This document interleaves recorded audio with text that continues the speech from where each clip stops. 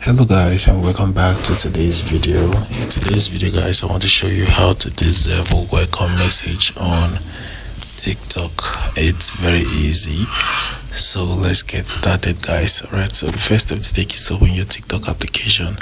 After that, you have to click on the three lines at the top right corner of your profile, and then you get all these options. Go ahead and click on business suite, and then you get all these options again. So what you have to do is to select auto message.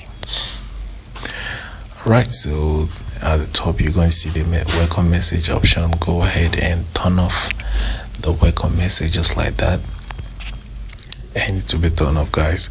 So just go out from there, and that's all. So this is how you can actually turn off or disable welcome message on TikTok. Hope this guide was helpful. If it was, give this video a like and equally subscribe to get more info tips like this. Thanks for watching guys.